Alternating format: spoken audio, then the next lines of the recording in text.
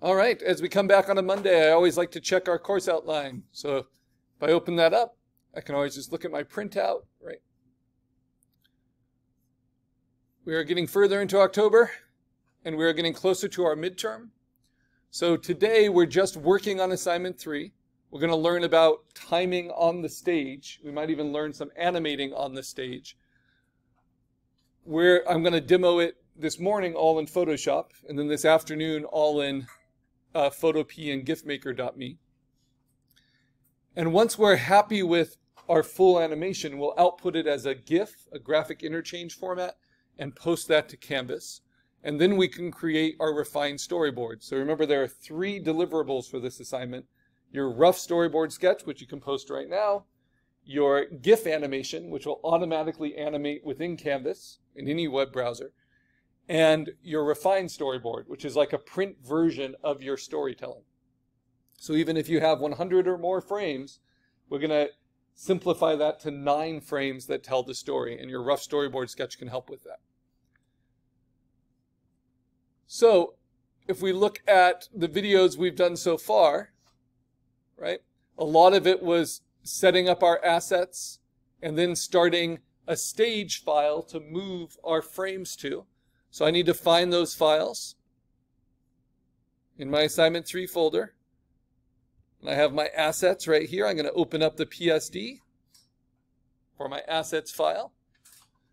And we want to open up both of them, right? So I have that open. Now I also am going to open up my stage file. And I'm going to have them side by side. So I have assets here, stage here. This is one trick to help you distinguish them. You can put guides around your assets file. I actually recommend you do that. You do that with just your move tool and your rulers, and you just drag guides down, right, and snap to the edges. But then my stage file, I don't have any of those. Right? I'm also going to look at this timeline that I have. The timeline is only filled up on the stage. Notice how it's empty on the assets file. And I only have a timeline when I want to play through an animation test. So the other thing I recommend you have open, or just open in front of you in your sketchbook, is your rough storyboard.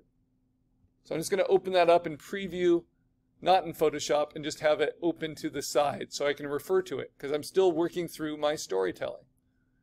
And this will keep me from getting sidetracked or stuck on something that's not so important.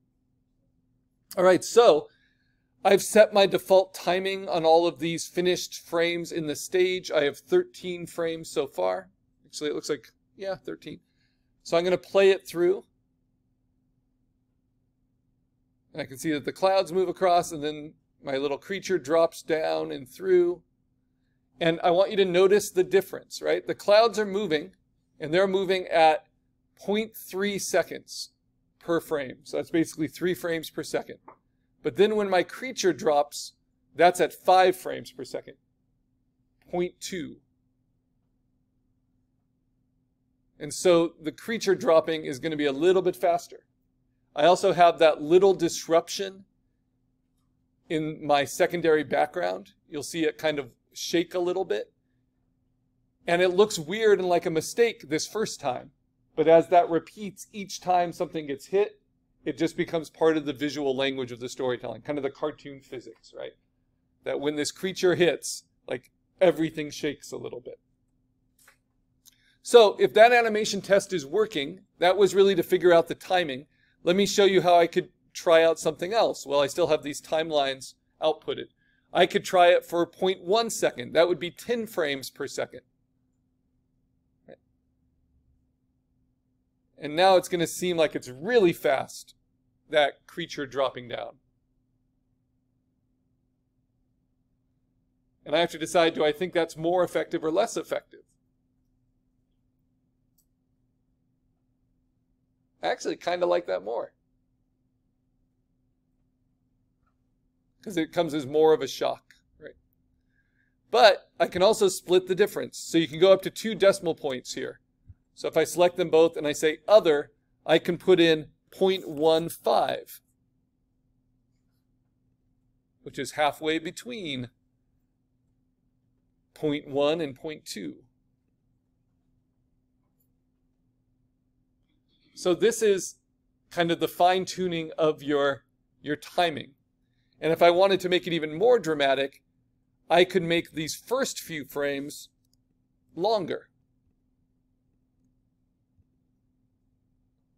Maybe not just 2 frames per second, like 0.5, but maybe 0.35. Now here's the problem with really fine-tuning your timing while you're still doing animation tests, is you're probably not going to remember all of these kind of settings. But you see how slowly the clouds start to move now? And of course that tower is just appearing and it's a jump cut over these 13 frames.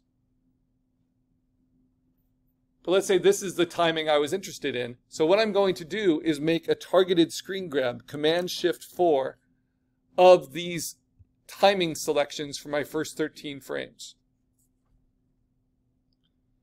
And that will be a nice reference when I have my finished animation and then I'm really setting all my final timings. But this gives me a good setup. I've basically worked through the first 4 frames of my rough storyboard sketch, right? I've established the setting, my character comes in, knocks out this tower, and then I have a new setting that gets established. But so important for my animation is understanding that contrast in how it feels timing-wise for the clouds to move and then this character just come down unexpectedly and get your attention. Okay, now that I've done that, I'm going to save that storyboard, or that screenshot rather, not storyboard. I'm going to put it into my folder. Into my assignment 3 folder. Here it is. So I'm going to call this a timing test. So this is something I liked. Now the reason I needed to take a screen grab of it is because before I can add any more to my stage, before I can take any more film frames, I need to move all of these frames from the timeline, select them all with Shift, and move them to the trash. If I don't do that, when I add a new layer, a new frame on, it's going to add that frame to every one of my timeline outputs. And I don't want that. That would just be a lot more work to try to clean up. So just clean out your timeline, and then I'm going to go to Window and uncheck Timeline. Then I'm going to hit Command-0 so I can see it full screen. I'm going to hit Command-0 on my assets. And now I am ready to set up my next frame. So this is frame 13 or layer 13. You can see it all set up here. So what happens after I establish this new setting right here? Well, then I have my character come again and smash, let's see, the cake pops. Now before I immediately go to that, right, because I just had that character come in. Oh, actually, no, I did set up some clouds here. Good, okay. So I've already given some space before my next character introduction moment, right? So this is how I animated the character last time, coming in like that, and then like that. This time I want some variety. So I'm going to show the character a slightly different size. So let's see, there is my hero reference. So I'm going to duplicate it. Let's mark it a different name. This is all about organization, or a different color. This will be red for the cake pops. Then I'm going to take that duplicate and I'm going to move it over here and I'm going to grow it. So Command-T, grow it a little bit bigger. Maybe even warp it a tiny bit. or distort it. I'll distort. Even though it's going by really fast, I want the body posture to be slightly different. I could puppet warp it. To remind you about puppet warp, which is really helpful for character animation, I do edit, puppet warp, gives me a wire mesh. I pin where I want it to stay. Independent, basically at the joints, and then I can move it at those joints, and you see how those feet will stay. And then I can move it at those joints. Maybe I want to angle this wing a little. Make him more aerodynamic, like he's flying. All right, so now this is my red character asset. I can turn off the green one. And I want it to show that way first. And I want to play with the clouds a little bit. So I'm going to move them. Whoops. Need to take this out of that layer.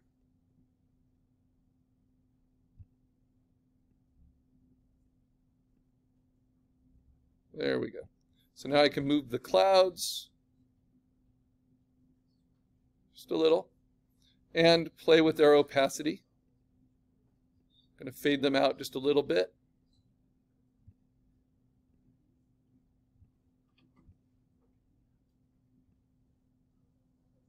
Good. Okay, now that's my next frame. So this is now the animation workflow. I'm going to save it, Command S, because I just built new assets. All I did was build this one, but it's a new asset. And I moved my clouds a little bit. So now, what do? I go to my topmost visible layer, and I hold down Option. Holding down Option is important so that it's non-destructive. When I merge, and I go to Layer, Merge Visible. By holding down Option and doing Layer Merge Visible, it gives me a combined layer at the very top. I hit Command A or Select All to select it all. I can go to Edit Copy or Command C to copy it all onto the clipboard, and then I click on my stage, and then I go to Edit Paste or Command V to paste it all in. And now I see the clouds have moved, and my creature is now dropping above the cake pops. Okay, next, I go back to my assets, and I hit Command D to deselect, because if I don't hit deselect and then I try to delete this layer, it will just empty out the layer. And then I'll have a lot of empty layers that are really frustrating. So I hit Command D, and then I can delete that whole merged layer. And now I'm ready to build my next frame. So I'm going to duplicate my hero asset guy, and I'm going to move him down, holding down Shift, pretty far, all the way down to here. Right? And now I'm going to take those cake pops, which are here. I'm going to mark them red because they move with this character, and I'm going to move them down the same amount. So it's like he's hitting them. And then just like I did before with my little action lines, I'm now going to simply duplicate those. I'll mark them as yellow again. And now I'll just move those to here and maybe make them a little bit bigger. You have control of all the pixels, right? And now I'm going to flip them vertically so they look a little different. And again, that's really subtle, but as these things happen over and over, that's going to work well. The other reason I like to have assets next to stage is I can always go back and remind myself, okay, wait a minute. What did I do with that background? When did it shake? So it looks like it didn't shake here. When they made contact, it shook right after, like an aftershock. So that, you see that difference? So I'm going to play with that, not in this frame, but in the next frame. All right, so now I've got my next frame set up, but you know what I didn't do? I didn't move the clouds, so I need to move the clouds. So you start thinking through, all these kind of steps.